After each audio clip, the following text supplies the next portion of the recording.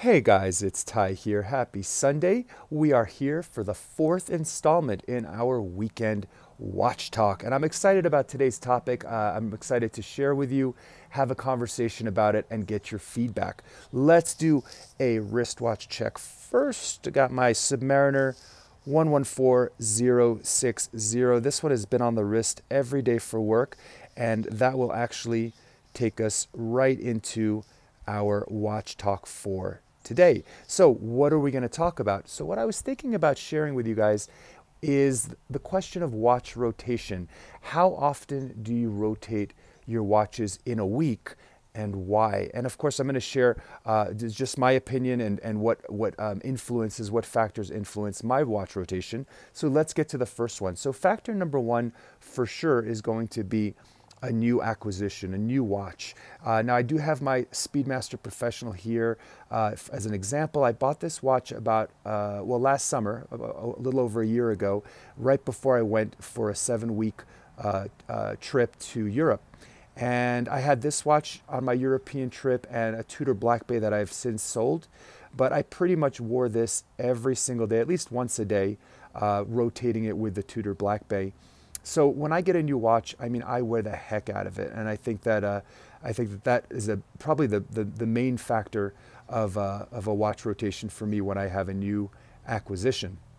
Factor number two is going to be a new strap or a strap I haven't worn in a while. Now, last weekend, actually, I did my Rolex Explorer 1 review, and I actually switched this strap. I put this Hirsch strap that I bought in Europe, which is a beautiful calfskin leather. It is so comfortable and supple.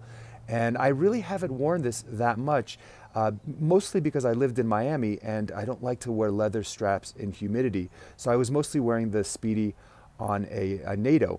But since I'm here in northern New Mexico, right now it's about 60 degrees out, so it's really nice to wear leather. So that's going to be a big influence as well. If I buy a brand new strap, I want to wear it with my watch or watches. And if I have a strap just I haven't worn in a while, then I will also wear it really, really often. And I've worn this Omega in my rotation this week as well.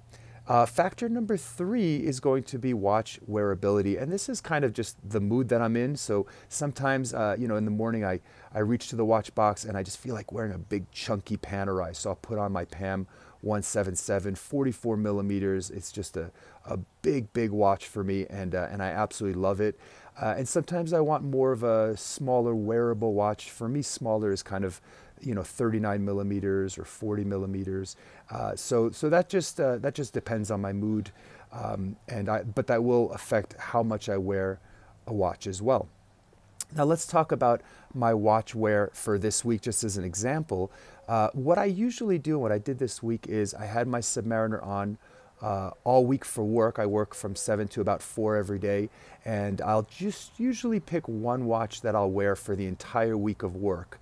And then when I get home at night, I will do a watch rotation switch.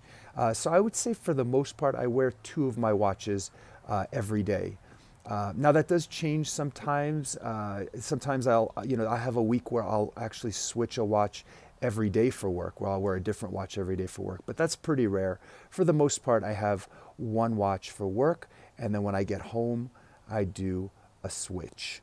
So guys, let me know, what is your watch rotation?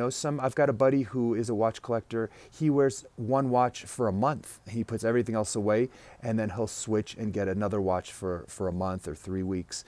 That's really hard for me. I just love my timepieces, so that's challenging. So let me know. Thanks for watching. I do appreciate it. Hope you have a wonderful week. I'll be traveling south this week for a work training. Maybe I'll do a little blog somewhere down in Albuquerque. Hope you have a great rest of your day today, and I will talk to you soon.